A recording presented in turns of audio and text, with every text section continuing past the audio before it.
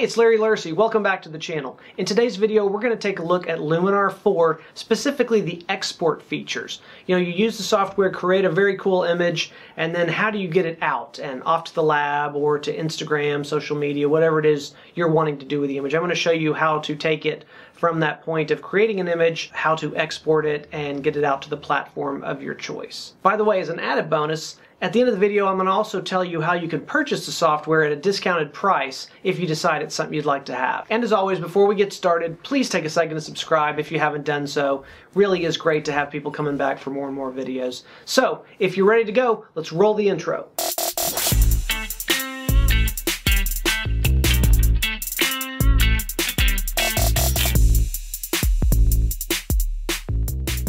Okay, so here we are in Luminar 4. It's important to point out that I am in the standalone version of Luminar 4 right now, not the plugin version. You can use it as a Photoshop plugin, which is how I will use it the majority of the time, just because it works better with my Photoshop workflow that way. But you can use it as a standalone, and you actually have some extra features that way. If you're using it as a plugin right now, your library tab will be here, but it'll be grayed out where you can't access it. And you won't have access to some of these different features up here, like this export button. So if you're not seeing that, it's probably because you're using it as a plugin. You want to make sure you're using it as the standalone. However, I'm going to show you both ways. I'm going to go ahead and show you right now using the standalone version, and then we'll follow up with doing it under the plugin version. So if you really want to do it through the plugin, I'll show you the steps to do it that way. So we've got our image here that's ready to go. We went through and did several things to it and made it look much fancier. And so now what we need to do is decide what we're going to do with it. I'm going to start out by preparing this for Instagram. Let's say I want to crop it to a square and prepare it to upload to Instagram. I'm going to go here to the Canvas tab, and you will see here is crop and rotate. You are going to pick the aspect ratio of square, and we will just crop it. It's actually, that's pretty good, about like that. I will hit done. So now we've got it all cropped, ready to go. So what we want to do is go up here to this export button, and when we click on it, we've got a whole bunch of different options here. Sending it to specific things like mail, SmugMug. The open in is great for if you want to toss this image into another program. From here you want to go into Photoshop, into Aurora, even Lightroom. So that is to go to a specific program that you're going to do something else with it. We're basically going to just save it, export it. So we're going to go up here, export to image, and it's going to bring up this little dialog box with a lot of things to fill out, a lot of options you have.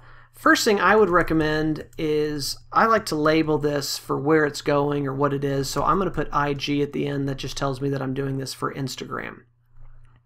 First option you have here, of course, other than where you're putting it, pretty self-explanatory, but the first option you're going to have is sharpening, where it will apply some sharpening for you. I'm not a fan of doing sharpening at this stage. I would rather do sharpening when I've got control of it, either in this program or in Photoshop or whatever, where I can apply that sharpening and look at it before, after, maybe dial it back, add more, whatever, until it's just how I like it. I don't want to do it during the export. So my suggestion would be to go ahead and get it how you want it before this stage and don't mess with that sharpening. Then we've got Resize, where we will go through and decide what size we want it to be. Anything from long edge, short edge. These are great for if you're putting something on maybe creating images for a web page, and they say you want the images to be 800 pixels wide. You can say I want the long edge 800 and do it that way. We're going to do dimensions, and it's going to bring up two side-by-side dimensions. And for Instagram, I will usually do mine at 1080 by 1080. So we're going to go ahead and put 1080 by 1080. And that's going to give us basically 1080 by 1080 square of this image, which we've already cropped. Color space is, kind of depends on where you're putting the image. ProPhoto and Adobe RGB are going to give you a probably better color space, wider color space than sRGB, but it really depends on the platform that you're using. And for example, your lab may want a certain color space for you to send in files, and so you need to know that before you send it. I found that sRGB is probably the most common, most popular color space as far as finding places that you're going to upload to. They generally want sRGB, so that's always a safe bet if you don't know which one to go with.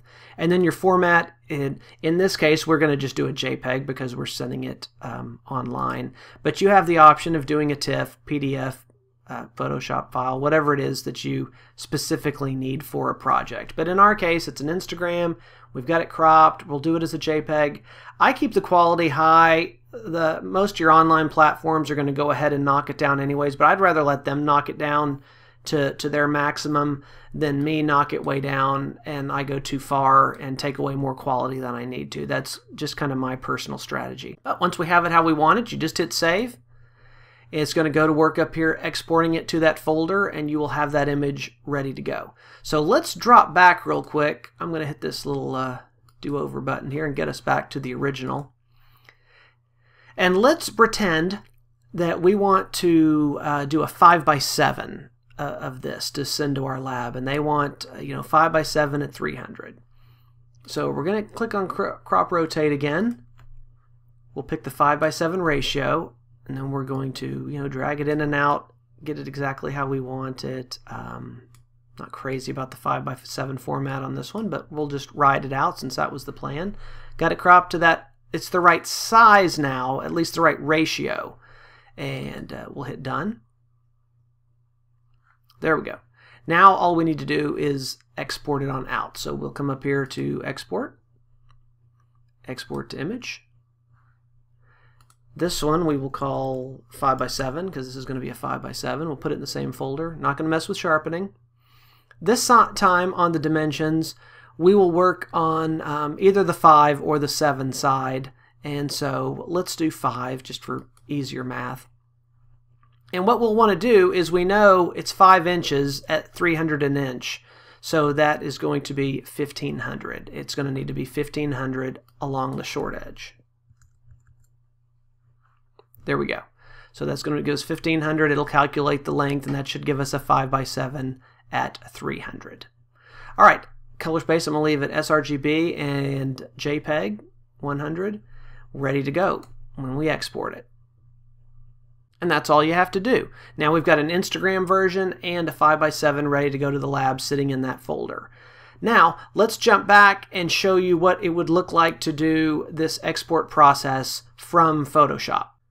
Alright, so here we are in the plugin version of Luminar 4. We've gone in through Photoshop and used it as a plugin, and we've got our image sitting here that we've worked on, got it all jazzed up, it's ready to go. So let's say that you want to now export this, to print it, to send it to Instagram, whatever you want.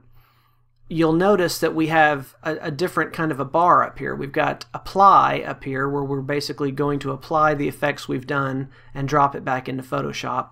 You don't have that export module up here, and we've got library, but you can't click on it. It's grayed out.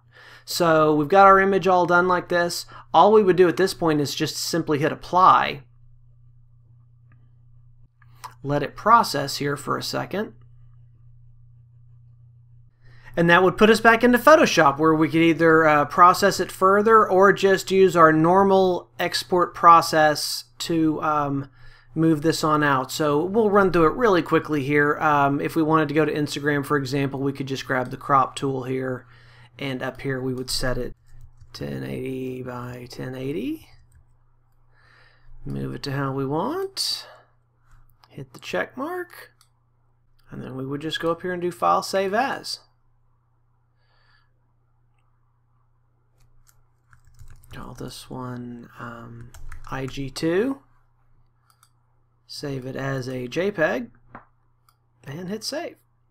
In this case, I've got the JPEG set to 11. You can do 12, whichever. And there we go. So you would just go through your regular process of cropping to whatever sizes you want and things like that in Photoshop. So that's basically how you would get an image from Luminar out to either Photoshop or just directly processing it from the standalone program into a format that you can use somewhere else. So that's the basic process. Whether you're in the standalone or the plugin, that's how you're going to export that to the media of your choice. There's a link in the description if you'd like to download the software and give it a try yourself. And if you do, make sure you use the coupon code LarryPhoto and you will get a discount and actually get the software at an even better price than it already is. So I hope that helps. If you have any questions, be sure and leave them in the comments below. And I hope to see you again next week for more videos. Take care. Bye-bye.